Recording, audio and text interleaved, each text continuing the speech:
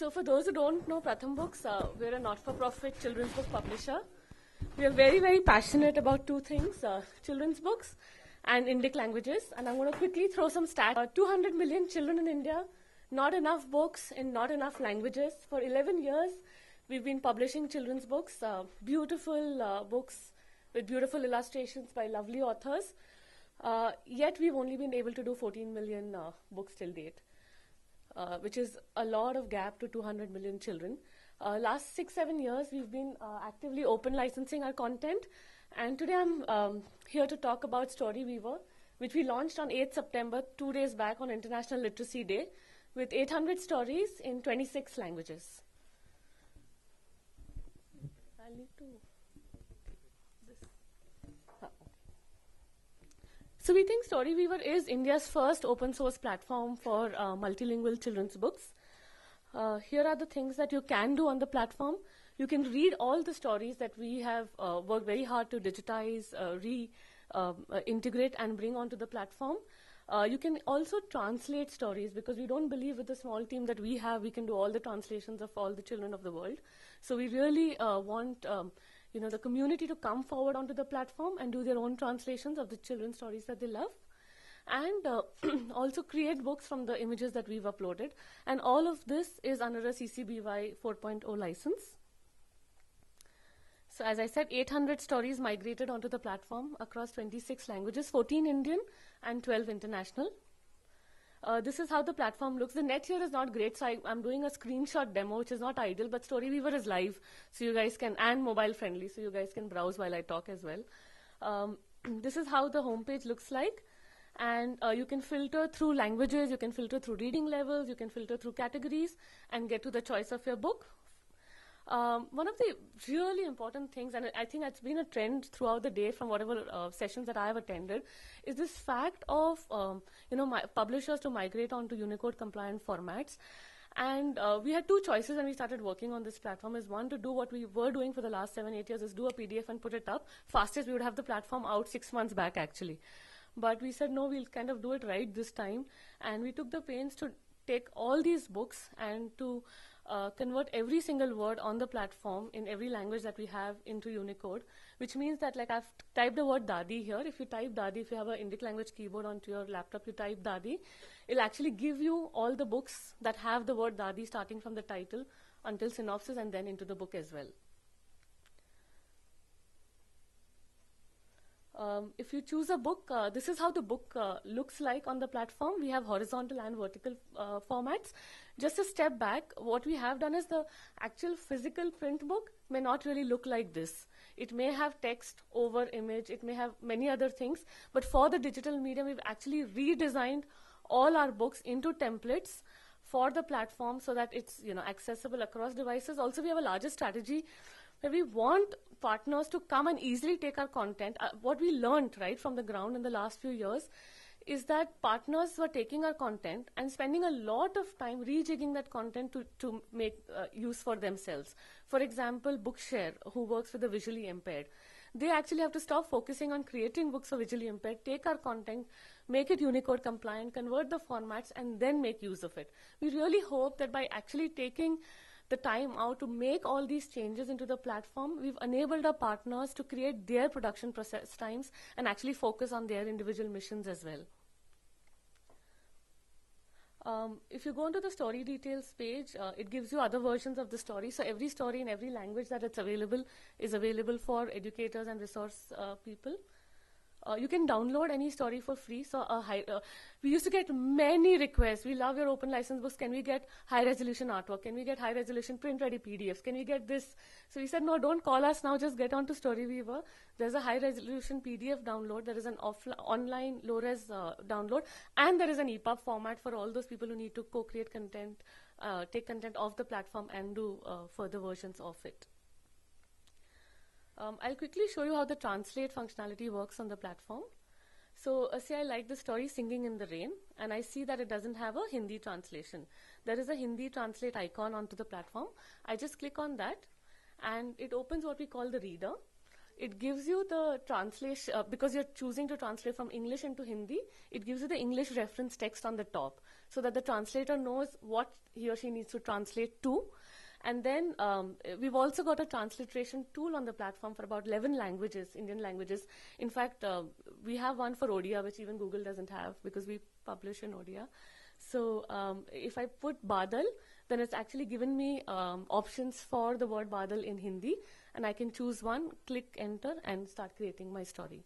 It's not very robust, clearly, because there aren't many users, but as we get there, we hope that the tool becomes more and more robust and gives accurate translations. This is a feedback that we got when we did a lot of research with librarians, and one of the things that they kept telling us that sometimes they love our stories, but they're probably at a higher level than the children that they work with. So the way the translate function works, just like that, there is a re-level icon on the book. You can just click re-level, and again the whole story will appear, and the librarian can change the text and re-level it to suit the children that she's working with. We've also uploaded 2,000 really beautiful images on the platform, and we hope that quickly all of y'all will get onto the platform and start creating a story, because there is a storyteller in every one of us. So you can browse for images via category, via style, and it works very much like the translator tool, where you take an image, put it onto the screen, and just typing. On the right side, there are templates. You can change templates. If you have a slightly textier book, you don't want more image, you can take a different template. Here I've changed the template. You can see here it's a horizontal template, image horizontal. Here it's image vertical. I can also open the left image drawer and pull out image and start browsing images, or change image and then put the image again and start creating my story. So that's what we've been working on at Pratham Books. And really this is, I think, where we are going, and this is our new social publishing model, where we don't believe that print will go out. We definitely don't want print to go out. So what we've done is we're actually redesigning our workflows to merge up to a certain point, and then have two different workflows where print will continue doing the beautiful books that children need. And for places where print, Satya talked about distribution, right? Clearly this idea has come out because we are not able to reach enough children. Distribution is a big pain point for us. So we are hoping that we can create access for where we haven't been able to, and where there is access, there's no harm in reading one extra book on a device. Absolutely not. So, really want to collaborate with people in languages, and then, of course, layered with the CCBY license. We hope that we get many, many children to read. Log on to storyweaver.org.in.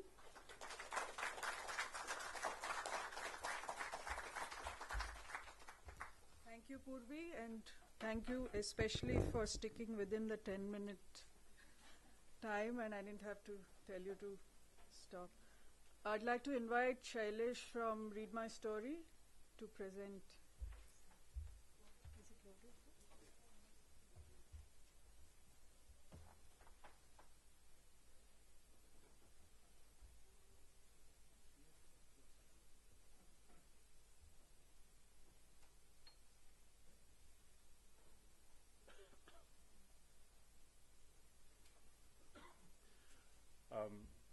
So we've been around for about a year and a half now. Last year when we were here, in fact, we met with Pratham, and they were pretty generous in sharing about 80 books with us. So I'll talk about that later on.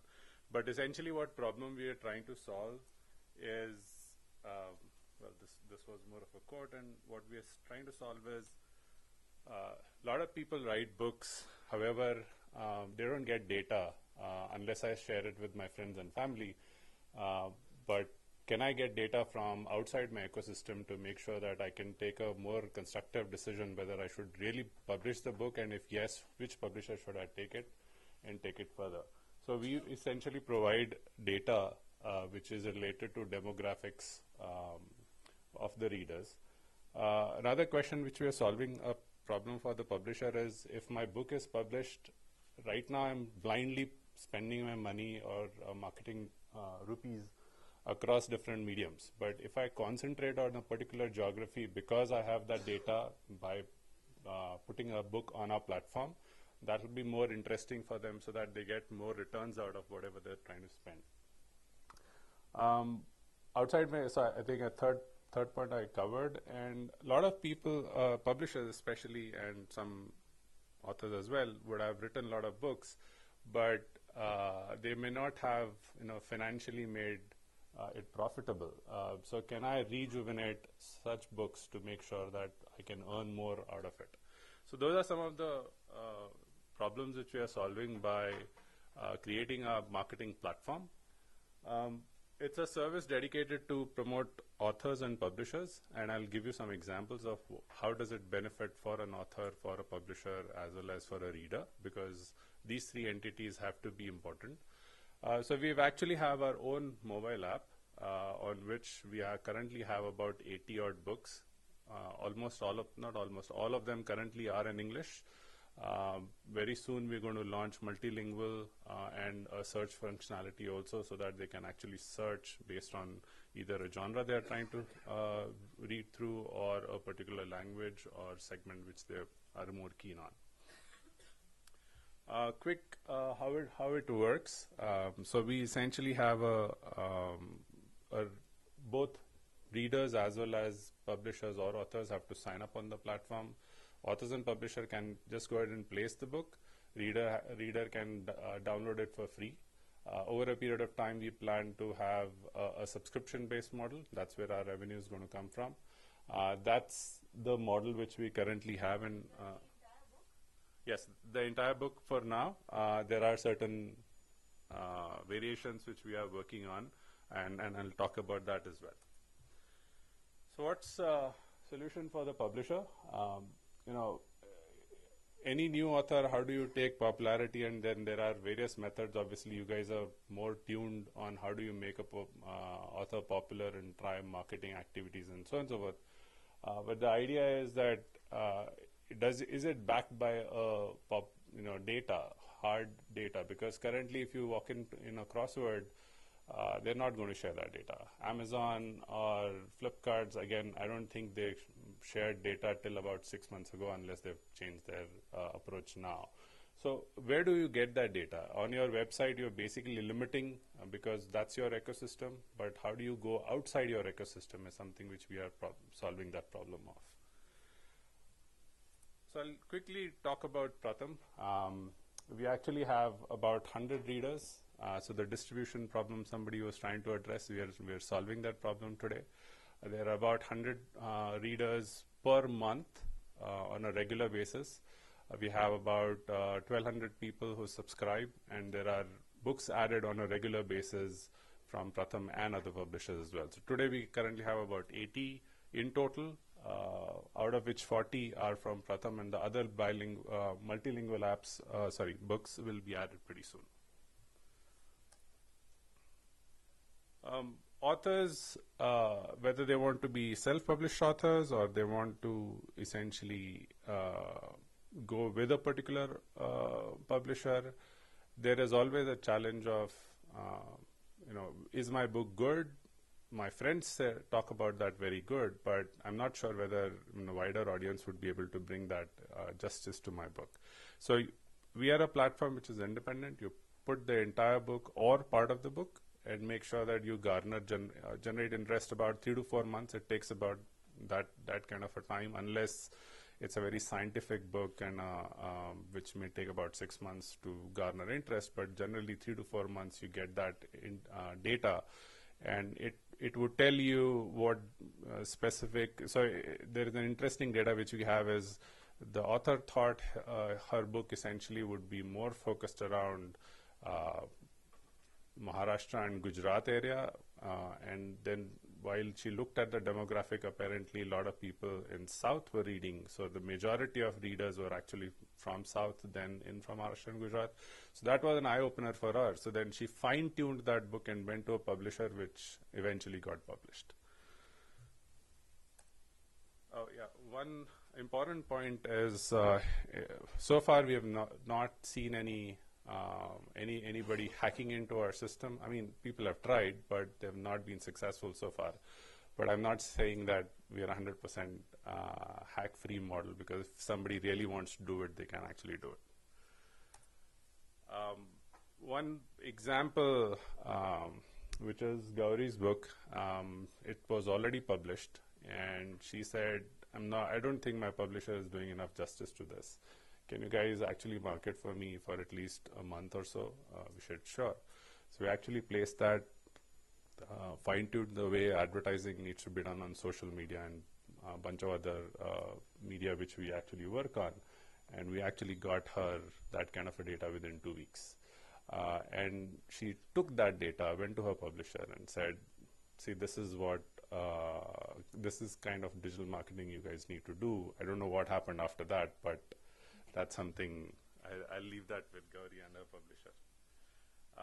Benefits to reader, they get to read latest books from different authors, which they need not spend a lot of time, and they don't have to buy books, because most of these books, not most, all of them except the teaser books are free, so they can actually get it and share their feedback.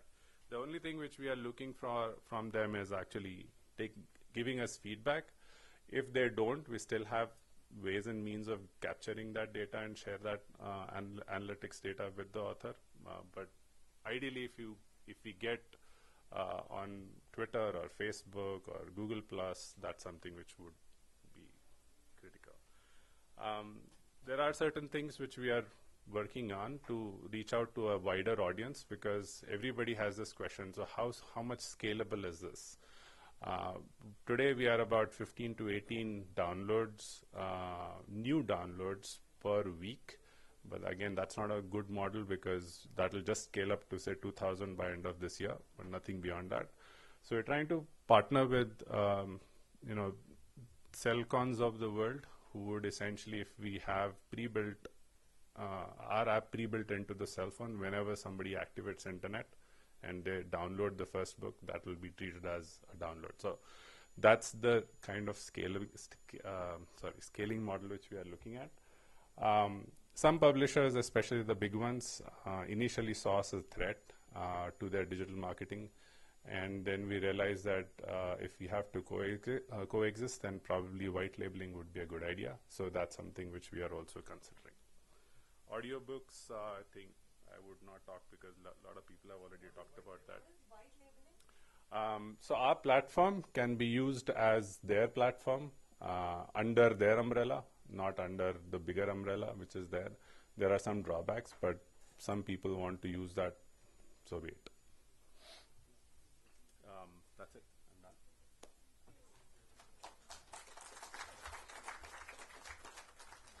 Thank you. This mic is getting taller and going away. Okay. I'd like to invite Sridhar from Akriti Technologies, right? Akriti. You'll introduce that, no? Thank you. Yeah, 9-10 minutes. No. Okay, good evening, everybody. So the topic is making publications in Indian languages ready for all devices. Now, this is something we have been discussing over years. The whole idea is, like as the panelists have told in many sessions, the world is swinging towards mobile devices and digital. So that is one thing where we need. Second thing is, there are more people on the internet today than before, and rising youth population of India, so that was again discussed. And we have things like smart cities and digital India dream by the government also. All these things point to a fact that there are a lot of people who are going to use the digital platform and they don't have content. And that is one of the, again, the debates what took place now, that what are we doing for the content. So what we need to address is that we need to look at other media apart from print. That is one thing.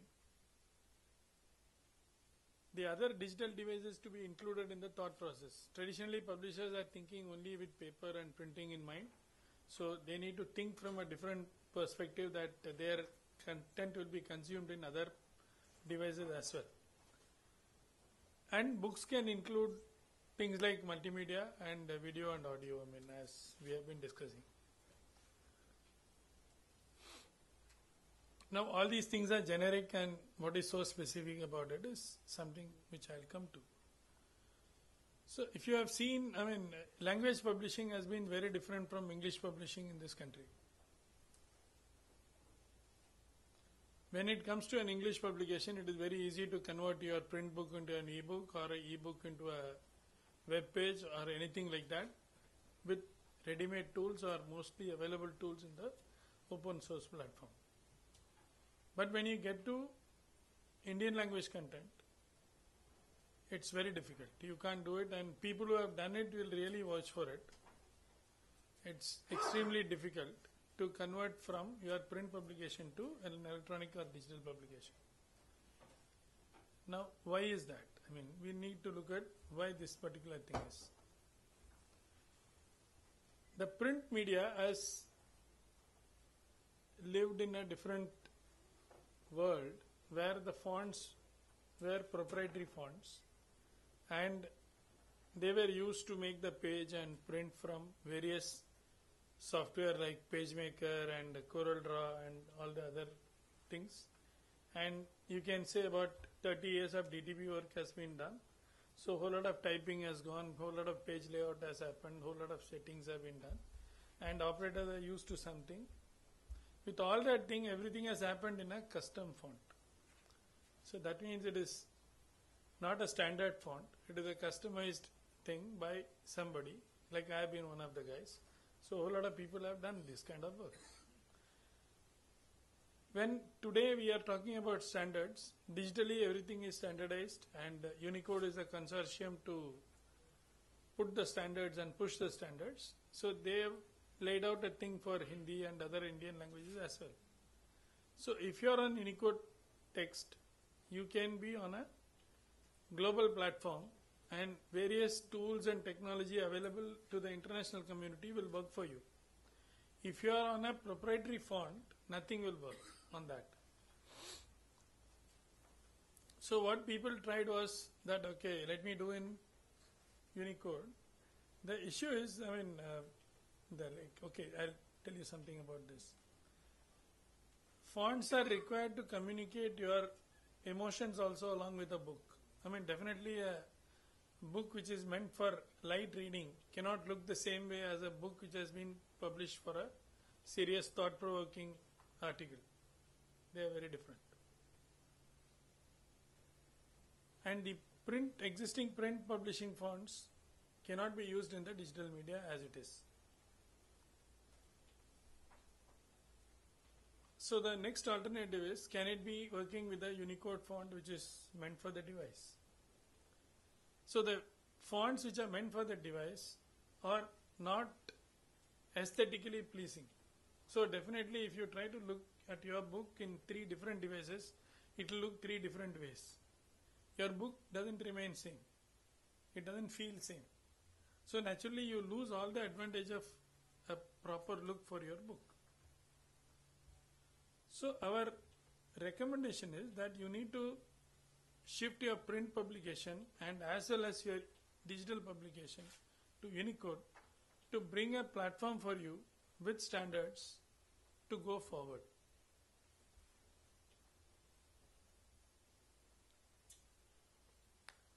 Now there have been some approach which have been taken, like you publish your digital publishing content in the same font as the print media.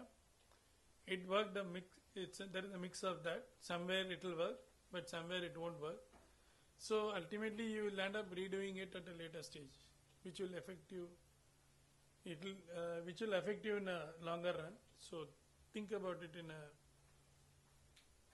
way where you can go with a longer distance. So what do we do there? So the idea is you evolve it as a process. Understand that there are complexities involved. It's not an overnight job. Make a roadmap for it, especially if you have 100 book, 200 books as content. Plan this out. And then you work towards it so that you can complete it on a specific schedule. But one thing let me tell you, with all these discussions happening about various things, it is all the more essential that whatever content you possess as a publisher, you have the content with you in the digital format. So don't leave it to the platforms. Platforms are there. I mean, I am also having a platform, but the idea is you still have the content with you. You can give your ebook to Amazon. You give your ebook to iTunes, but have the EPUB with you. Have the digital content with you, so that you have the ability to modify, change, and do anything in future, not depending on anybody else.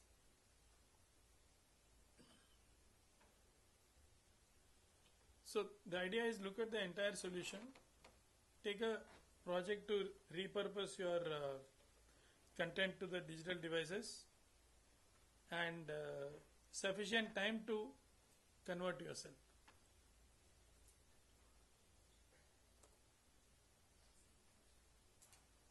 Then here, conversion of your book to EPUB and movie files. See, if PDF will not work for you because the aspect ratio is different. And you can even see if you can introduce some new elements when you are redesigning for digital. You can introduce audio and video and all that. Putting on the stores and attaching. You can attach this to your existing e-commerce solution for your printed books. And you can send the content to the user. And putting it on as many digital platforms as you can. So this is something which you can look at. I mean, you need not restrict your digital thing to only one store. You never restricted your print publication to one store. So why are you restricting your digital content to one store? So you can look at it in a different way to take advantage of people who can sell your product. So this is the execution plan. You can discuss the requirements. You can see what formats you want and put the stores and see the mechanism, check it out, and you have a DRM also you can look at.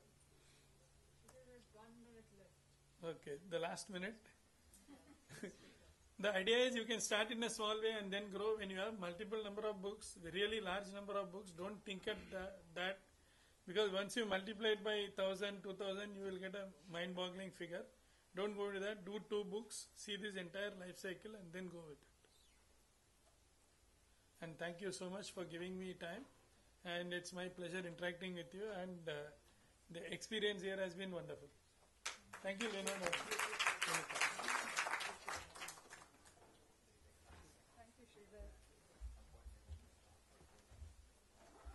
Our final presentation for today is by Titash of Themify. And he has already, yeah, please come.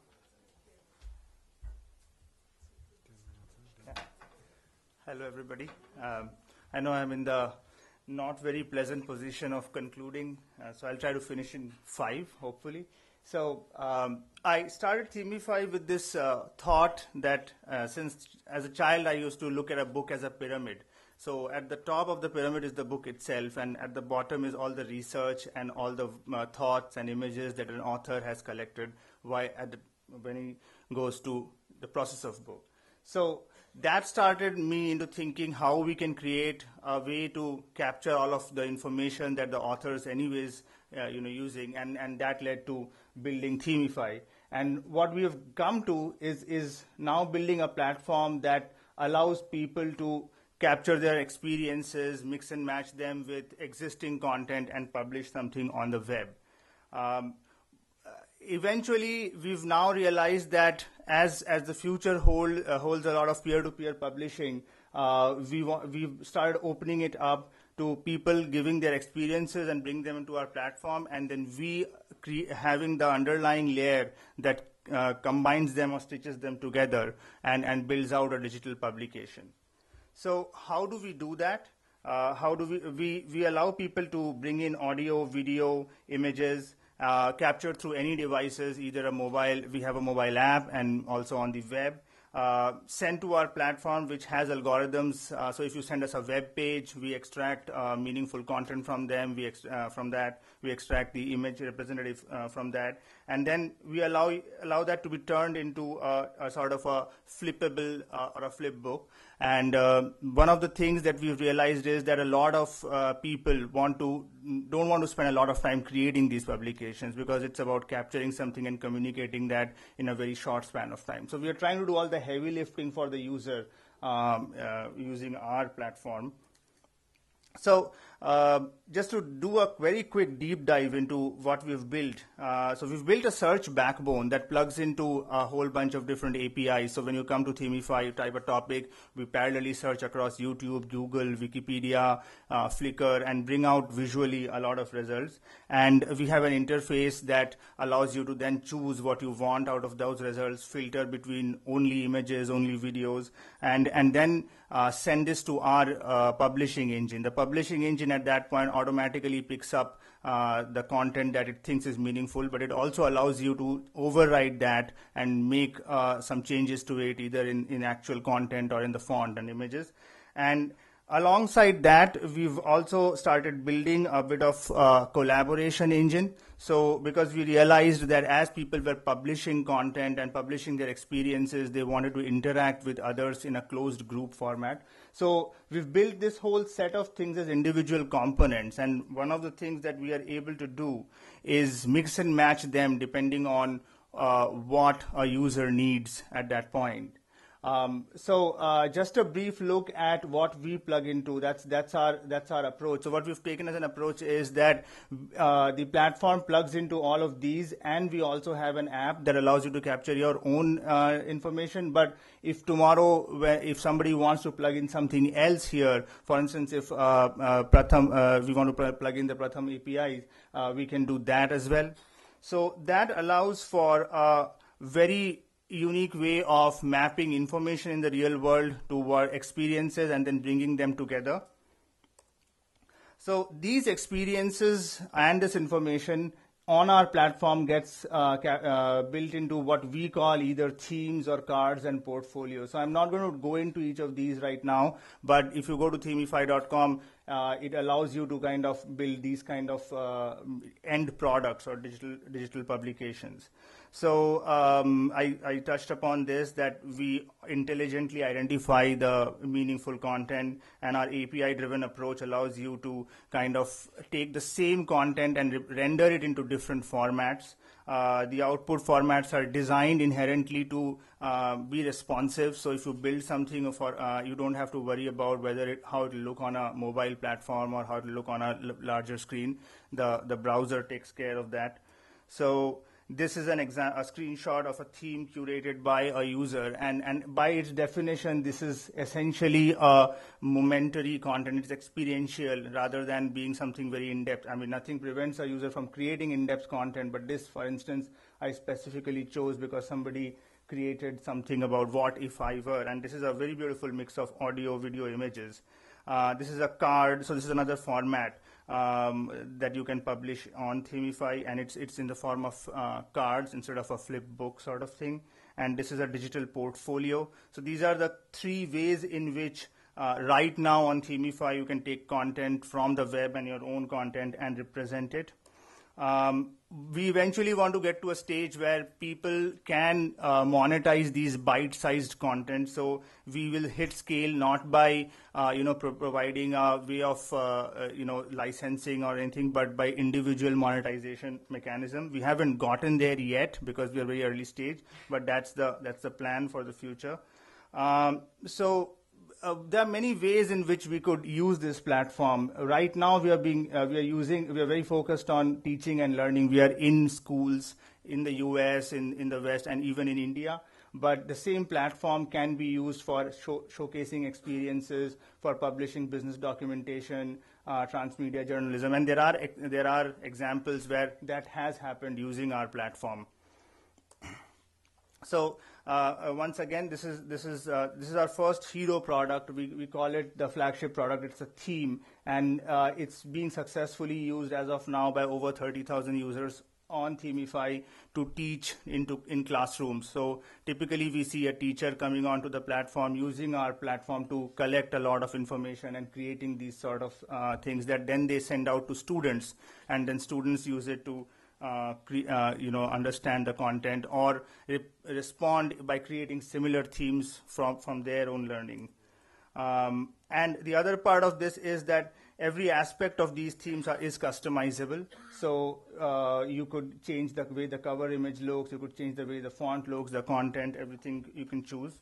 So this is education publishing focused for everyone, everywhere, and I'm not going to delve into that because of the lack of time, but because of the way this works, it inherently means that people can create something one time and then it can be reused across the network by various people. So we firmly believe that content is going to be there. So earlier I did mention that text is going out, but what I meant is that long form text is probably going to have a life cycle. But bite-sized learning in the form of content, video, and images is always going to be there. And what we're trying to achieve with our platform is to have a way in which you can seamlessly merge that with your own content and create beautiful publications. We want to partner with other people, learn from other people's experiences. That's why I am here, just to learn and observe, because we've done this for the education industry now, and there's a solution out there, and I want to replicate that for other niche businesses as well. Thank you. Oh, the book machine. They really want to hate me. No, they won't. Thank you so much, Titash.